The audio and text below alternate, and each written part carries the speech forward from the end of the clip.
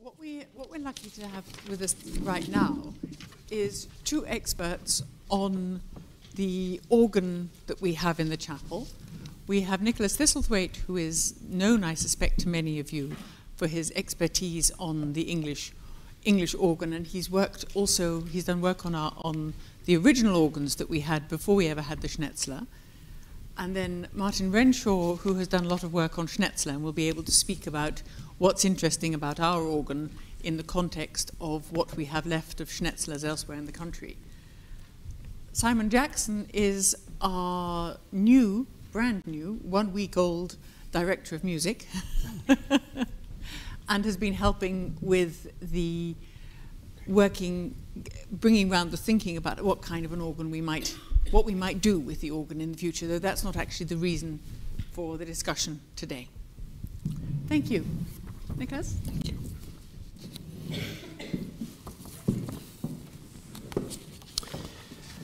I had the privilege of speaking to the conference in 2010 around the Peterhouse Part books, and the paper I gave then was a rather longer treatment of the story, as far as we can reconstruct it, of the organ which was installed in the Wren-Cousin Chapel in the 1630s. What I'm offering today is essentially a distillation of that rather longer paper, but as many of you will know, the proceedings of the 2010 conference are shortly, I believe, to be published, and so the longer paper will become available. The organs really raise fascinating questions, and although I'm talking about the organ of the 1630s, if I can just go off at a tangent slightly for a moment, what I'm going to try and do is give you some context for the 1630s and a narrative about what we know about the organ and its fate. But in a way, we need to do the same for the Snetzler organ in the mid-18th century, not least because Peterhouse is interesting, perhaps not for the first time in going against the trend, because in the mid-18th century, a number of colleges were discontinuing the use of an organ, even disposing of an instrument if they had one. And I'm fascinated to know why it was that Peterhouse acquired an organ in the 1760s and exactly how they used it. Now, it's a question at the moment. I don't know the answer. I haven't had a look at the college archives to try and find the answer, though having briefly looked through the records for that period, I'm not sure there is much evidence, but I leave it hanging in the air as a question to be resolved, if possible, at some point, not least in the context of deciding where the college will go from this point with the remains of that organ of 1765, important as they are.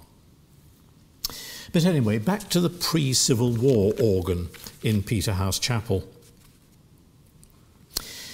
The installation of an organ in the chapel was of more than musical significance. Under the influence of Calvinist heads of house like Roger Goad, Provost of Kings between 1570 and 1610, organs had been removed from the college chapels. It's likely that in most colleges, the musical component of the services was reduced to the congregational singing of unaccompanied metrical psalms. A reaction began in 1593, when Trinity College, no doubt under the influence of its anti-Calvinist master Thomas Neville, commissioned a new organ.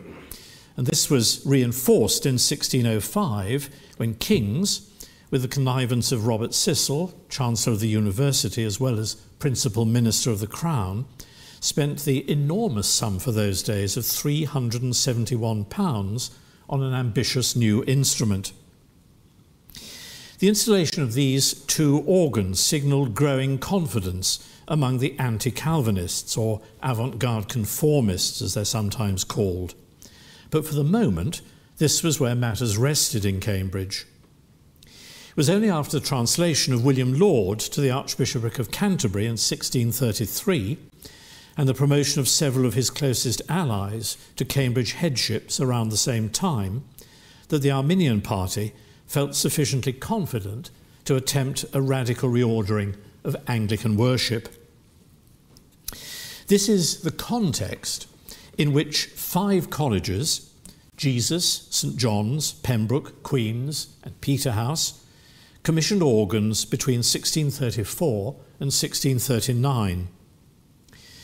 Although organs could be and were used to accompany the singing of metrical psalms, the objective of the reformers was to provide an accompaniment for the type of choral service associated with the Chapel Royal and the English cathedrals.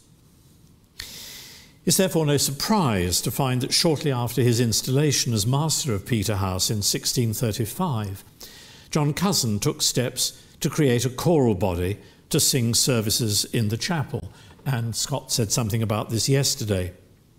A statute promulgated on the 29th of August provided for choral services on Sundays and saints' days and their eves.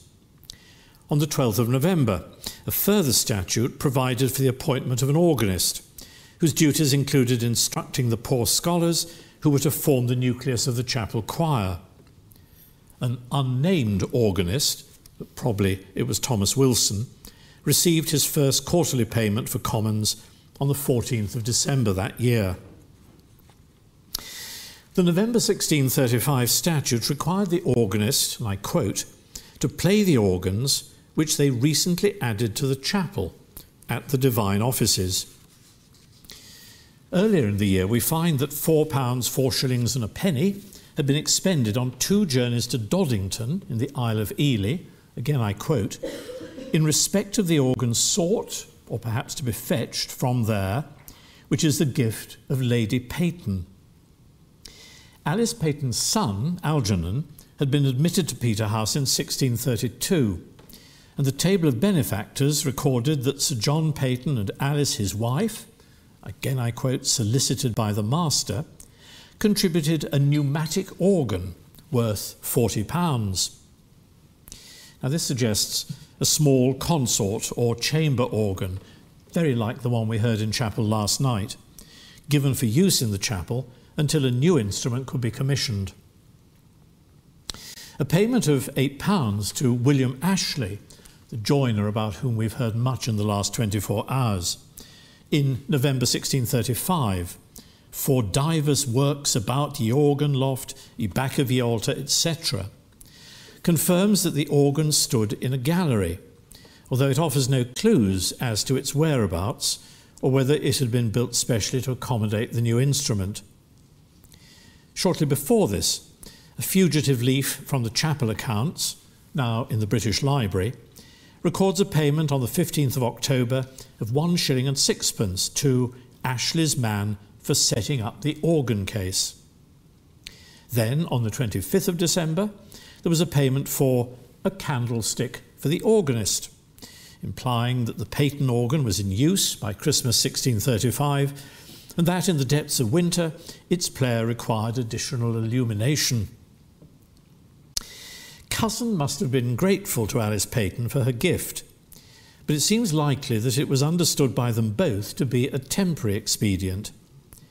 His plans for the beautification of the chapel and the creation of a musical foundation probably also included the commissioning of a new instrument as soon as funds became available. By the 1630s, an organ was recognised as a necessary accessory to the choral service, with its growing repertoire of verse settings and anthems, examples of which are preserved in the Caroline Part books at Peterhouse, and the success of Cusin's plans for his new foundation depended upon acquiring a suitable instrument for the chapel. He therefore set about securing the necessary funding from the college and its members. The computers roll for 1638-9 includes a separate account headed Computus Novae Organi, immediately after the ordinary chapel account. It records in some detail income and expenditure, amounting respectively to £146, 18 shillings and 8pence, that's the income, and £145, 13 shillings and 1 penny, that's the expenditure, and that would have kept Mr. Micawber happy, I think. The master himself gave £10. The Bishop of Ely, either Francis White or Matthew Wren, who succeeded him in 1638, gave £10, 10 shillings and 6pence. Various fellows and masters of arts were also donors, and the sum of £33 was diverted from the dividend due to fellows of the first foundation. Were these gifts spontaneous, we might wonder, or did some members of the foundation sense which way the wind was blowing? The expenditure recorded in the roll tells us something about the construction and materials of the new organ. From it, we learn that an organ maker, unnamed, took 34 weeks to construct the organ. He was paid 30 shillings each week for his labour, so £51 in all, and his servant received £8 10 shillings, presumably over the same period. The college seems to have paid directly for materials. £400 of tin. Interestingly, there's no mention of lead, although organ pipes are normally made with more lead than tin. Various timbers for the frame, the soundboards, action components, some pipes, keyboards, stops and the wooden parts of the wind system. Parchment for sealing wind trunks, bellows and soundboards. Leather for bellows. Charcoal for casting metal, and various pieces of ironwork. The catch-all reference to other necessaries would include other essential items such as nails, wire, glue and cloth. So labour cost £59 10 shillings, materials £45 8 shillings and threepence, a total of £104 18 shillings and threepence. A separate account records expenditure on the organ case. This was the work of a different tradesman, a joiner who received £16, again for 32 weeks' work, and his servants who received £3 8 and sixpence. Materials are again recorded separately, and so were probably purchased directly by the college. £8 13 and fourpence for various woods, £4 8 shillings for tools, glue, charcoal and other necessaries. It's interesting to find payments, £8 5 shillings, to two carvers. Thomas Ventris may have been or have been related to a carver of that name from York. But George Woodruff was certainly a Cambridge craftsman who worked for a number of colleges, including King's, Caius and Clare. In all, the case cost £40 14 shillings and 10 pence, £27 13 and 6 for labour, £13 1 shilling and 4 pence for materials. There's evidence that it was intended to have the case embellished with gilding and colour, which was the usual practice for high status organ cases at that period. One or two examples survive. But it looks as though the money ran out. There's no record of payment for that here at Peterhouse. Although the surviving account in the computer's roll tells us a good deal, frustratingly, it doesn't name the organ maker. A strong candidate must be Robert Dallam, whose father, Thomas, had built the King's organ in 1605-6, and who himself built organs for Jesus College, 1634-5, at a cost of £200, and St John's College, 1635-6, at a cost of £185. The Dallams were the most prominent English organ makers of their day, building instruments for cathedrals, colleges and the royal chapels. Another possibility, suggested to me by Professor Nicholas Thistlethwaite at the conference in 2010, is a man called Emmanuel Cresswell. Little is known about him, but he was commissioned to make a new organ for St George's Chapel, Windsor in 1635 on the orders of Matthew Wren, Dean of Windsor, and Cousin's predecessor at Peterhouse. So Cresswell is a possibility, but I think Robert Dallam remains the favourite. The other omission from the record is any information about the tonal design of the instrument. Dallam's organ for St John's cost approximately £40 more than Peterhouse's instrument, and we know from the contract which survives that John's had 6 stops. So the Peterhouse organ perhaps had 5, and no pedals, because English organs didn't have pedals at that time. Finally, we must consider the position of the organ in the chapel, and this is very pertinent to what we've been hearing over the last 24 hours about the original arrangement of the interior. It's already been mentioned that William Ashley, the carpenter, was paid £8 for work in the chapel, including works about the organ loft, in November 1635. This must surely have been over the antechapel, or was perhaps a shallow loft on top of the screen. According to David Scott, from whom we heard yesterday, there was a gallery in the southwest corner of the antechapel supporting a royal closet. Access to an organ loft in the northwest corner or on top of the screen would therefore presumably have been by way of the surviving staircase on the north side of the antechapel. The accounts reveal that further work was necessary when the new organ arrived in 1638-9. £3 18 was paid, I quote, for adapting, possibly inserting, the little organ, and for other work done in the chapel by joiners and carpenters. But this is ambiguous.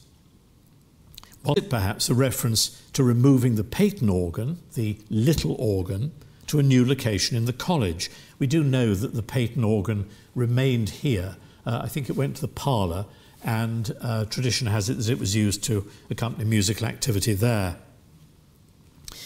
Also of possible relevance is an entry in Cousin's list of monies expended on the chapel, recording £60 for, I quote, the sacristy, small box and little organ. Could this be about arrangements in the antechapel? Was there perhaps a small sacristy with a chest for vestments or plate? And did it relate structurally in some way to the organ loft above it? There is at the moment no simple answer to these questions, though a physical survey of the existing screen and gallery might provide some information. But the likelihood is that both the Peyton organ and its successor stood in a loft at the west end of the chapel. Neither would have required a great deal of floor space. The larger organ would have been no more than 3 feet deep, although the bellows and the organist's stool would also have to have been accommodated. To complete the story, at least in outline, and again there's more information in the paper to be published shortly. With the outbreak of civil war, the Cambridge colleges that had distinguished themselves as models of Laudian practice were increasingly vulnerable as Parliament's grip on East Anglia tightened. Chapel furnishings were removed and organs wholly or partially dismantled. At Peterhouse, one Anthony Faulkner and his labourers were paid in April 1643 for removing the organ pipes. Consequently, when William Dowsing, the iconoclast, visited the college at the end of the year, his catalogue of destruction makes no mention of an organ.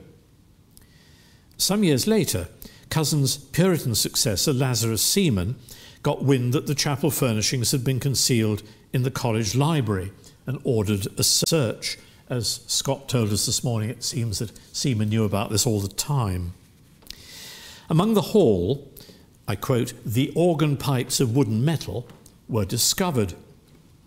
In 1653, the pipes and the old case, which had evidently also survived, were sold to Mr. Gregory Hardwick, citizen of London, for £31. At the Restoration, after 1660, the college attempted to retrieve them, but by then Hardwick had paid the Cambridge organ builder Lancelot Peace to install and complete the organ in his house.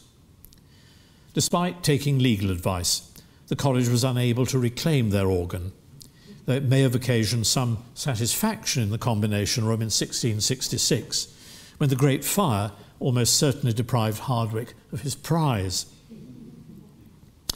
Defeated, the college commissioned a new organ from Thomas Tamer, another Cambridge builder, some of whose work survives at Framlingham in Suffolk, in an organ that he built for Pembroke College. And the organ he built here was completed in the early part of 1667. The college archives have little to tell about its subsequent history, but an organist was paid the not inconsiderable sum of £26 13 and 4 out of the Hale benefaction until at least 1734. Indeed, the Tamer organ probably survived until it was superseded by the Snetzler organ, given in 1765 by Horatio Mann, a fellow commoner of Peterhouse. But that's another story, which I think Martin is now going to talk about. Thank you.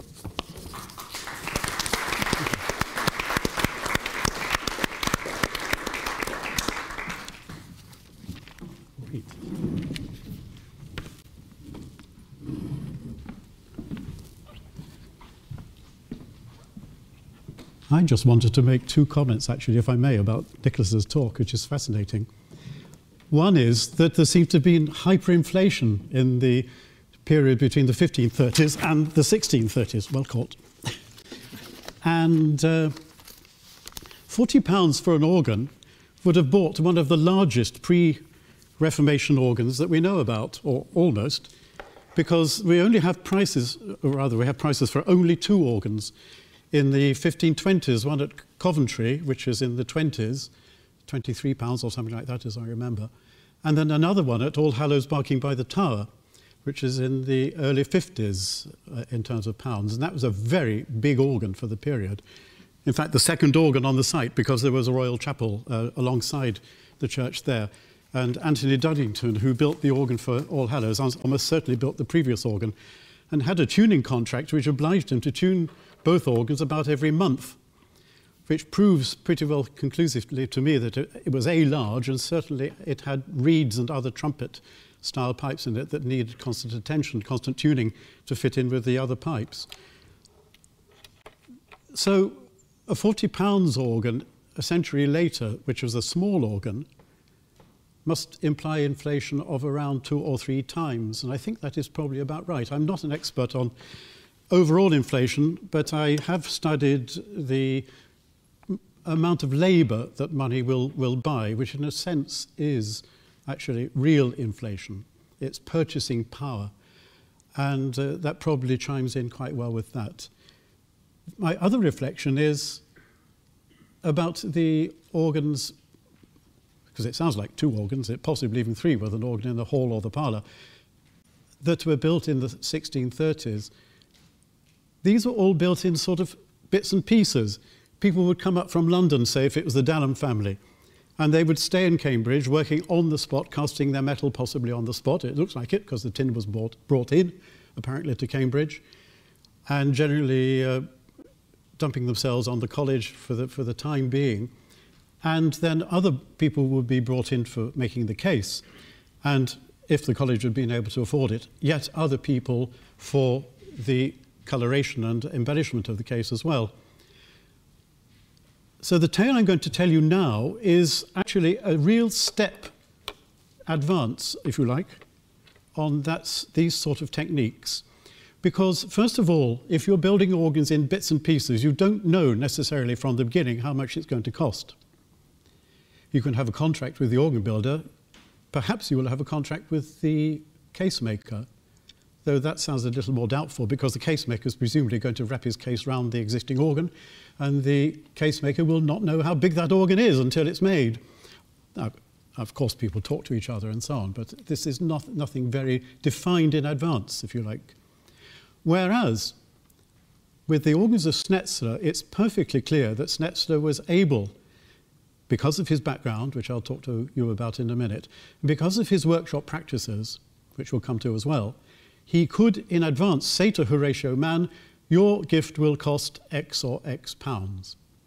Actually, do we know how much it cost? No, I don't think we do. That's the trouble with gifts. There's nothing written down, really. It's a big problem for us researchers, isn't it? Very often, something suddenly appears and we have nothing in the archives. It was given. Anyway, let's go back to Snetzler. He was, I think it could be argued, the most important organ builder of the 18th century, though, of course, he was not English, not British. He was referred to by his contemporaries as German, but that's only in the general sense that everybody uses for anything from Holland downwards to somewhere in Switzerland, for anybody who's actually born, to and speaks currently German. We do know when Snetzler was born, in 1710. He was born as one of the 7 children of a miller on the falls at Schaffhausen. We don't know exactly when he came to Britain, though it's perfectly possible that he came as part of what Defoe, I think, describes as the poor immigrant Lutheran Protestant workmen who came over, by invitation, one might add, in the 1710s and 20s. But I've been completely unable, despite searching and searching, of finding the immigrant records that actually include Snetzler or any other members of his family, because it is possible that at least one other member of his family came over as well. But anyway, be that as it may, he was certainly in England by the age of around 20, in other words, about 1730. He, in a sense, started off as Robert Dallam might have done nearly 100 years before, building organs on the spot. We have correspondence, for instance, of him building an organ on the spot at the full-neck Moravian Chapel near Leeds. Very extensive correspondence. I say entirely on the spot, but not quite. We're not sure where he built some of it, but certainly some of it was built actually on the spot. And it seems it's quite possible that even some of the Moravians themselves, who were dab hands at woodwork, certainly, rather like the Amish later on, probably built some of the case at least, and possibly even carved it, the ornament on it, the some of which actually still remains. But anyway, it's a slow process, setting yourself up as an organ builder in England, as I only know too well. And it took at least another 20 years, that is, until the 1750s, for Snetzler to become fully recognised. In the meanwhile, he built quite a number of relatively small organs, though, in fact, in various parts of the kingdom, as Burney put it in another context later on. He certainly built organs in the north of England and around Hull, and it seems quite possibly in the London suburbs as well. Quite how he got known there isn't totally clear, but if he was by that stage based in London, as seems pretty likely, that would explain why his most important and iconic organ in his first phase was ordered by Charles Burney, who had been sent by his doctor to recuperate from the London air in the more pleasant and wholesome air of King's Lynn. Burney could order, or ask in the first place, in fact, Snetzler to come and assess the previous organ, which Snetzler said wasn't worth touching, basically, and then order an instrument from Snetzler in 1754-5 that proved to be so successful that Snetzler's reputation was absolutely established. And at that stage, Snetzler must have had a complete workshop set up in London, and pretty certainly where it stayed for the rest of his life, that is in Soho, with a warehouse, as he called it, in Dean Street, which is almost certainly a large building in which he could put up the organs complete. And in fact, later on, we know from documents that important organists came along and demonstrated these organs before they went off, well, to Ireland, to the United States, and certainly to other parts of England.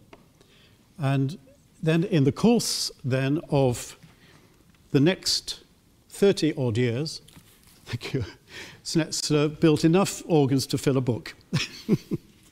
And because I was working on a Snetzler organ in 1980 BC something, 85, I think it was, I decided I'd find out as much as I could about organs. And it so came that there was an opportunity to edit some work that someone else had done in terms of documentary evidence of Snetzler's organs for a PhD. And I was able to find a publisher as well, that this joint enterprise book came out in 1994, which will be succeeded, we hope, within the next 2 years by a second edition, with another person, a very good researcher, especially into the newspaper documentation of Snetzler's organs. Anyway, by the time he first retired to Switzerland in 1781, Snetzler had built something like, we think, 105 organs, or rebuilt substantially. That is an amazing production. And it must have meant that his workshop was extremely well organized. These are all but a handful new instruments, all but a handful with new cases as well.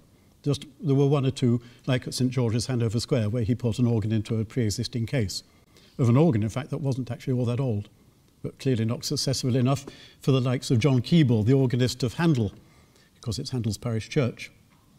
And it's interesting, this morning we were talking about woodwork in the chapel, and I was asking myself the question, now did Snetzler build the case? If he did, why? Well, he would have naturally built it in oak, a large organ. That was a fairly typical timber for church organs at the time. But did he specifically do it in oak to match other timbers? If he did it in oak, is there any sign in the present case, as well as the rest of the woodwork, of what the original shade, lack of colouring, perhaps in the case of the organ, because the organ case is distinctly lighter than a lot of the woodwork, once you look at it closely. Was the organ case natural Baltic oak, which it mostly is, in fact? Was it lacquered, which it would have been, fairly certainly? Was it tinted at all? Sometimes you get a hint of a dragon's blood, that is a red tint, to liven up the grain of the oak. There are quite a lot of questions one could ask about Snetzler's cases, not the least of which is something I'm afraid I've discovered since the first book, that Snetzler did not, for his chamber organs, use mahogany, always, as we've sort of assumed, because later organ cases were made of mahogany. A timber, as you know, was brought in, well, in great quantities for the first time for building cannons in the 1710s. But in fact, Snetzler built at least a number of his smaller organs in pear and stained it red, so it actually looks like mahogany until you look at it jolly closely. And I had the occasion to look at a 1760 case, because it's an organ that's actually in my workshop at the moment, of his, and another one of the later 1760s at Wesley's Chapel now in Bristol only the other day, and it's quite clear that these cases are not made of mahogany at all, they're made of pear. So we should not jump to conclusions, but not with the smaller organs, but with a bigger organ, perhaps we can take some conclusions as to the finish of the woodwork in general from the case, which doesn't seem to mean to being too interfered with. It's been allowed to sit up there and darken slightly with age, as one would naturally expect. Let's just go back a little bit to the organisation of his workshop. As I say, it was very different from the arrangement that Dalham and his contemporaries, and then the later early 18th century English organ builders did. But Snetzler was the first person to really organise a central workshop, to build, if I'm right, the cases as well as the organs. Previous organ builders, for instance, the organ builders Smith and Harris, who was a member of, by marriage anyway, of the Dalham family. His original name was René Harrison, in fact. He was born in probably Bray-Leveney, which is part of Lannion in Brittany. They ordered the cases separately. We know that they were built differently because Renatus Harris, as he became, René Harrison, actually had a lawsuit with somebody who supplied a case that was not the right size and not the right quantity. So we know that it was these were provided otherwise. But Snetzler had two advantages. First of all, he had a decent workshop set up, and secondly, he had a major advantage in the fact that his younger brother came over, presumably not too long after him. Leonard Snetzler settled in Oxford and became carver to the nobility and carver to the University of Oxford. And if any of you know St John's College Chapel intimately, that's the other Marian chapel, like Trinity. I was thinking of that this morning. If you look at the lectern there at St John's, that is carved by Leonard Snetzler, and it's an absolutely remarkable piece of work. It's an eagle, of course, which now carries a Bible, not like the medieval eagles which carried the Gospel book. But trailing over its head and through its beak and almost down to its toes, beyond its toes, in fact almost down to the toes of people standing next to it, is this extraordinary carved garland of flowers. It's absolute tour de force of virtuoso carving, almost on a par, if not on a par, with Grinling Gibbons. So it shows that he was a remarkable character and carver. And it's pretty certain that, at least as far as the ornaments of the case were concerned, that Leonard Snetzler would have carved those. But the question was posed to me this morning, who designed his cases? Well, English case design has been extraordinarily conservative. There is in Saint-Brieuc Cathedral in Brittany a case almost certainly made for Westminster Abbey, though we're not quite sure where in Westminster Abbey. It could have been in the Henry VIII or Lady Chapel, or it could have been on the pulpitum, that was made in 1540, that is roughly 26 feet wide, 26 feet tall, and about 4 feet deep. And it is absolutely overall carved with Renaissance ornament and twice dated 1540. In other words, it was built for Westminster when it was in the interim period between being an abbey and a cathedral. Now that case exhibits, in fact, all the characteristics of all the English cases right down to well into the 19th century. It has the same form, or at least it has 3 versions of forms of towers of the cases, that is the outside cornices, which are very often round but sometimes pointed or sometimes multiagonal. Sometimes you have 7 pipes in them, sometimes 9, sometimes 5, sometimes 3, all depending on the ratio and proportions of the organ to the case. But that casework, as an idea, as a sort of cornice casework derived presumably from Renaissance and Roman models, where the sun hits the cornice and leaves it in shadow in antique Roman buildings, became a model, for, as I say, from 1540 through, well, you can almost say to 1840, when Gothic retook over and almost destroyed cases, in fact, for various reasons. Now, Snetzler then would have been able to have a language of cases which he would have been able to draw on. Wide ones, narrow ones, tall ones, small ones. Not only that, Snetzler, by the 1760s, certainly, if not slightly earlier, if not by the time of the King's Lynn organ in the middle 1750s, had a repertory of 4 differently scaled organs.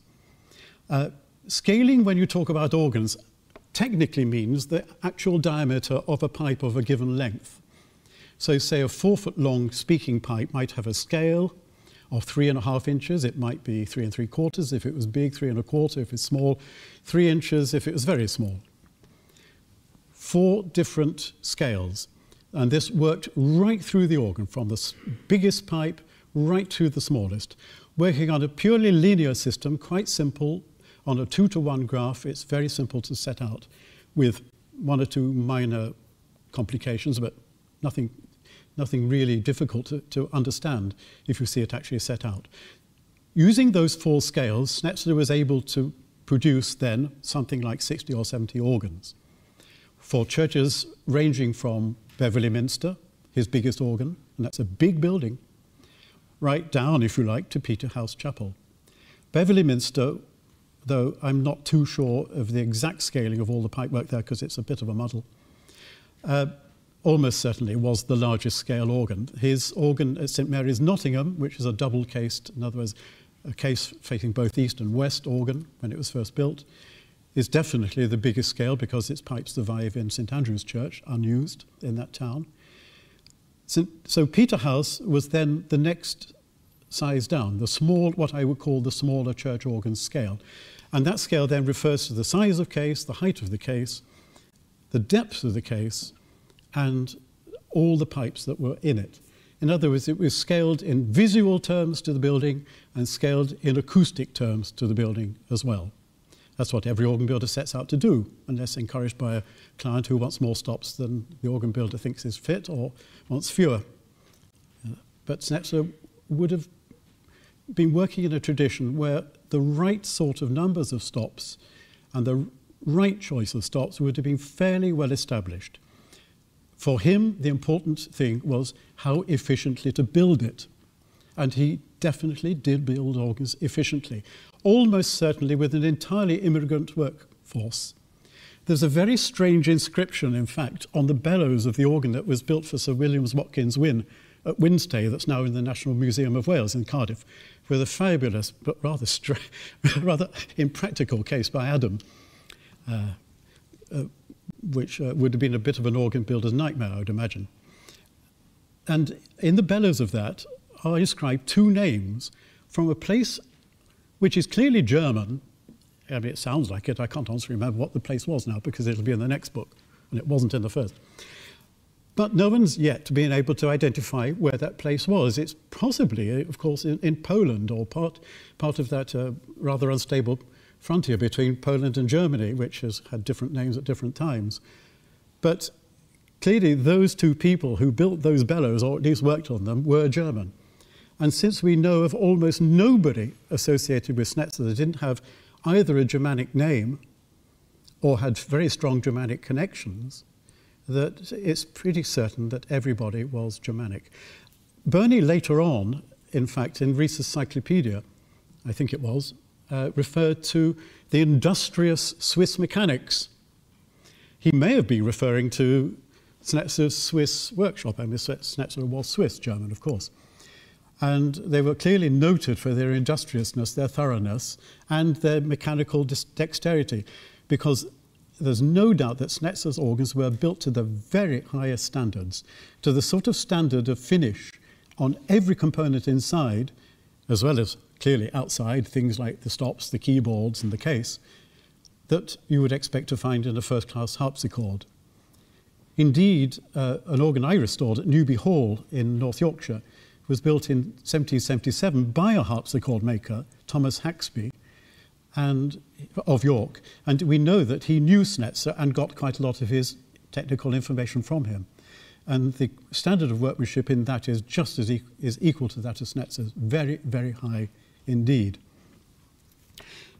So that possibly means that Snetzler was able to have a German-speaking workforce which he could really supervise down to the last degree. These four different designs meant that his design and workshop procedures could be heavily streamlined. He therefore was able to drop his prices.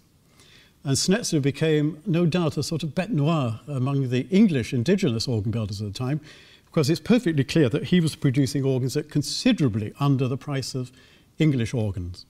Well, if the English organs were made in slightly better way than they had been in the 17th century, but not a lot, in other words, partly on the spot, partly in the workshop, partly subcontracted, and then brought together, you can imagine there's a lot of additional costs involved over and above making the entire instrument in the workshop, finishing it in the workshop, well, almost, and making sure it worked and getting people along to say, OK, take it to site, than the other rather more doubtful system, which had been the typical English one.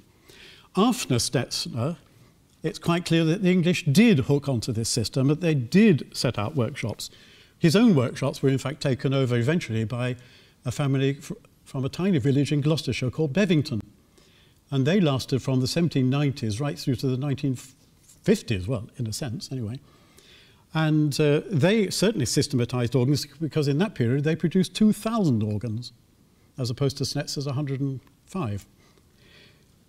And it's quite clear that even his other contemporaries, the England family, for instance, also systematized organs in a very tight sort of way. They produced a lot of instruments using a pool of workers in possibly more than one workshop, but at least in a systematized way. And so Snetzler's, if you like, legacy to English organ building was this systematization, this efficiency, and this idea that you could complete an organ and then take it to site, which by the 1770s and 1780s was in fact the normal arrangement anyway for the smaller organs, of which there were very many put into houses. An organ would be taken to a house and it would be pretty well finished the next day. When an organ's finished on the spot, though, there is actually quite a lot of work to do.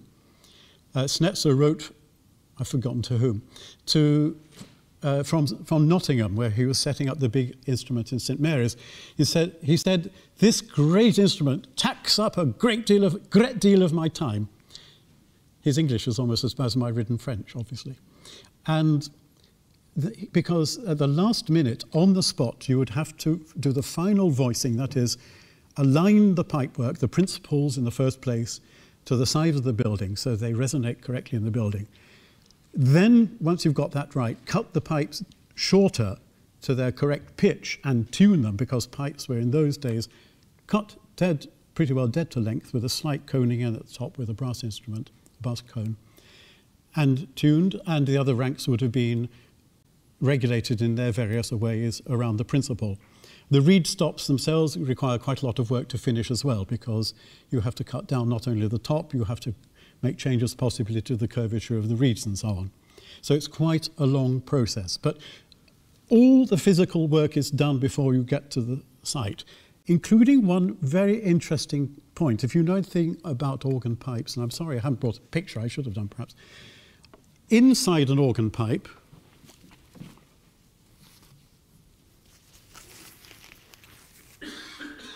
and here's a Snetzler pipe I had on me.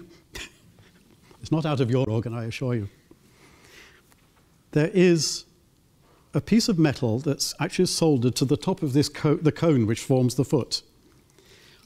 It's quite a thick bit of metal. It's about a quarter of the thickness of its thickness is about a quarter of the height of the mouth itself.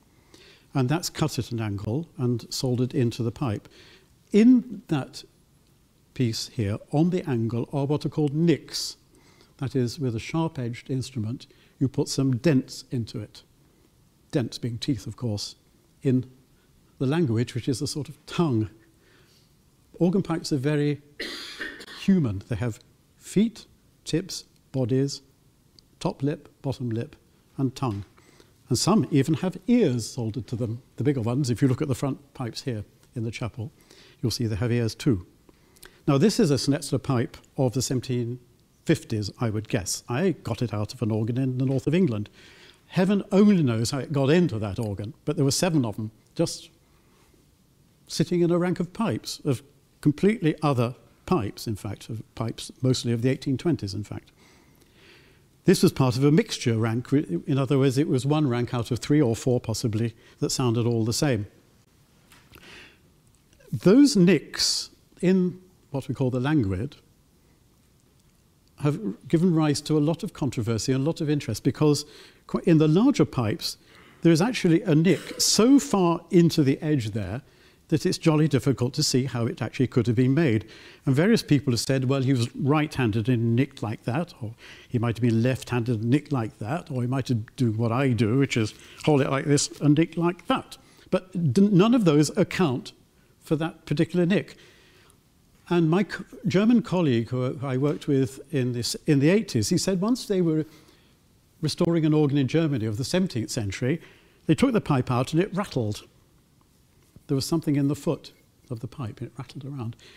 I thought, oh, well, so they carefully took it apart, and there was a languid, had fallen into the foot, and the nicking was already in the languid.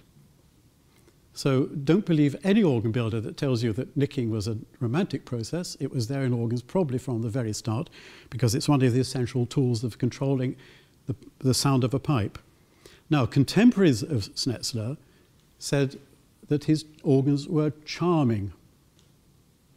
Now, that's an interesting word, and it's not a word you'd say about many organs built since the 1760s.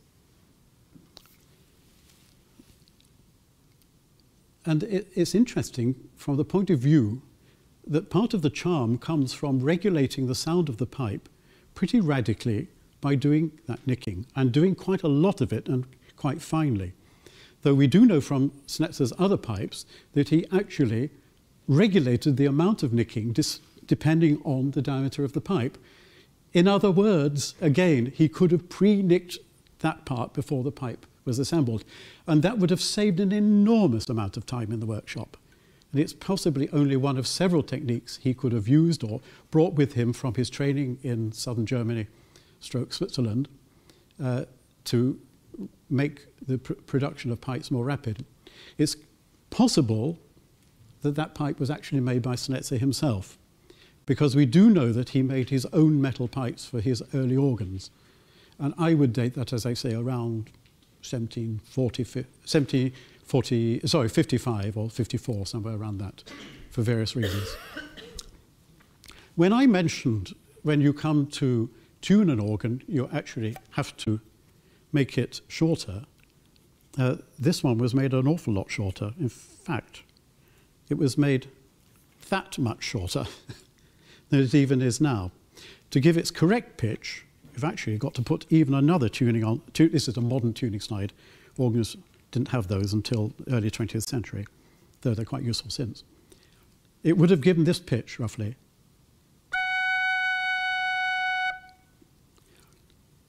Cut a pipe shorter, it changes pitch, of course. If you cut it radically shorter, it actually not only changes pitch, it starts to change timbre. The sound of it starts to change quite radically as well. And that's actually important to the history of the organ here in Peterhouse, because certainly by the 1890s, when the organ was rebuilt, the pitch of the organ was raised quite considerably.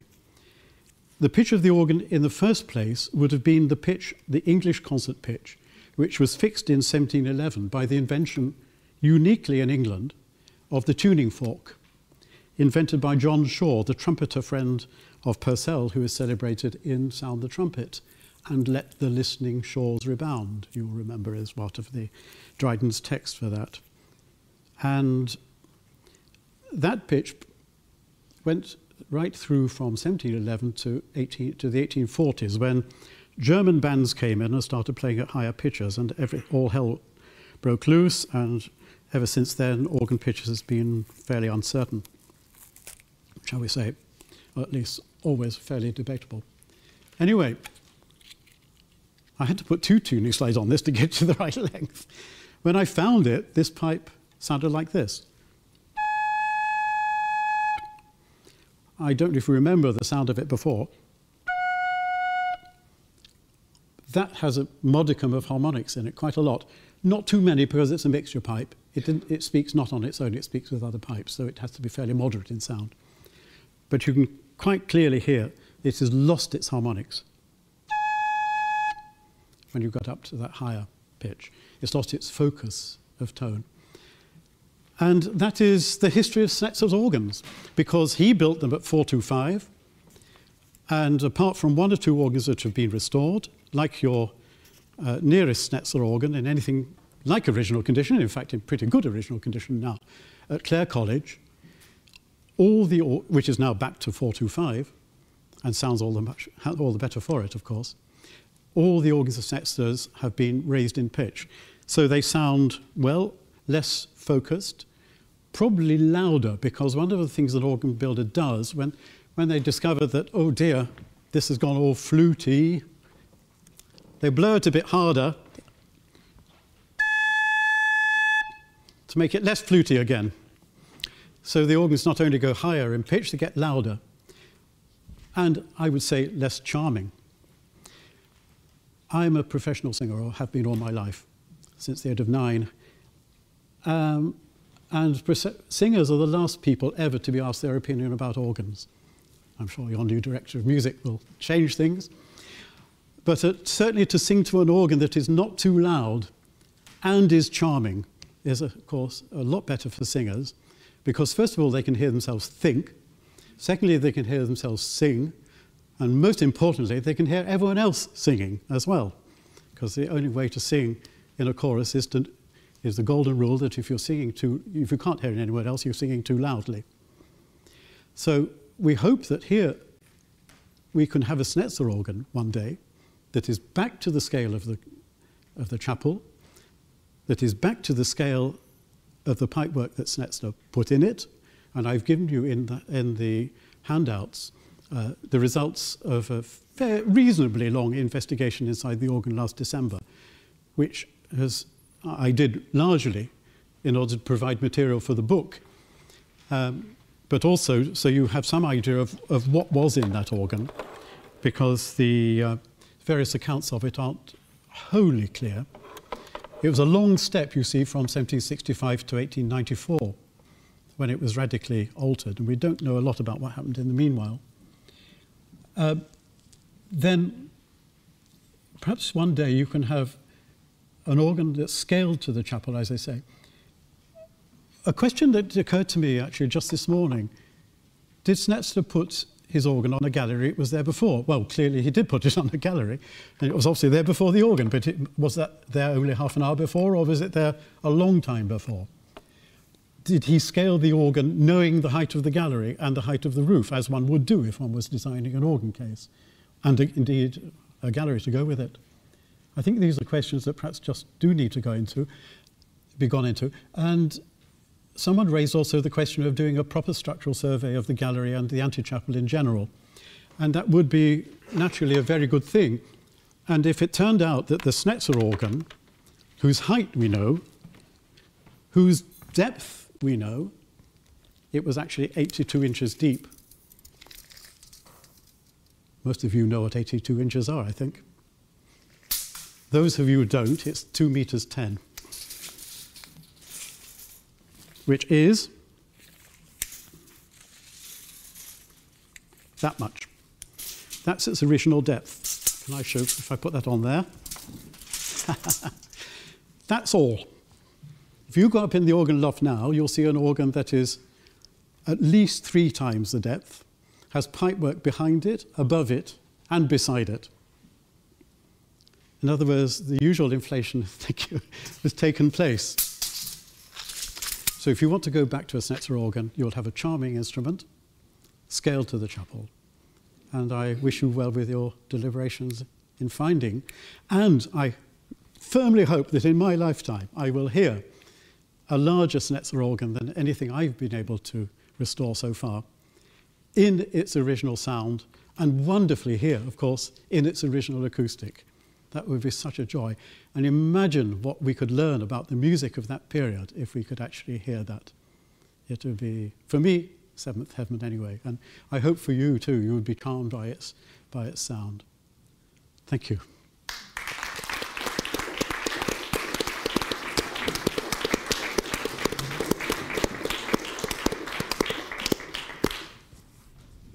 Does anybody have any questions before we break for tea?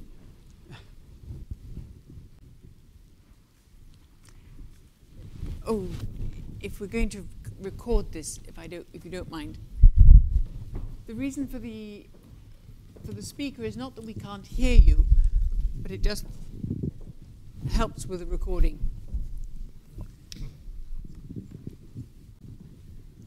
This is really a very minor footnote to the question of where the organ originally lay in the chapel in the 17th century. There are references in the accounts to an organ vestry, and presumably the only place that could have been is in the north gallery, i.e. that part of the set of galleries that does not form part of the Master's Lodge, as the south gallery does. Given that the logical place for the glazed closet would be on axis with the west window, there's nothing in the accounts to suggest that it's at the southeast corner. We just know there was a closet, and that presumably was centrally placed following royal patterns. That's not 100% logical, because we know that the Holy Day closet at Hampton Court, for instance, was divided in 2. So there was a royal closet that was on the south side.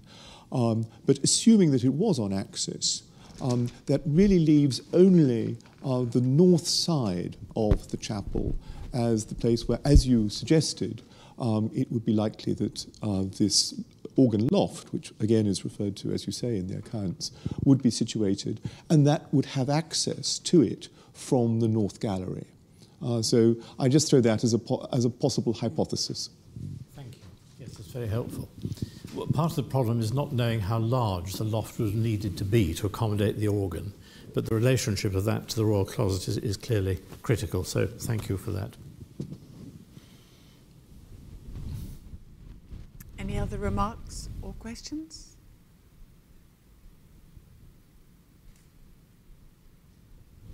Well, may I thank our speakers once again, and they'll be around for tea to answer questions if you think of anything pressing. Thank you.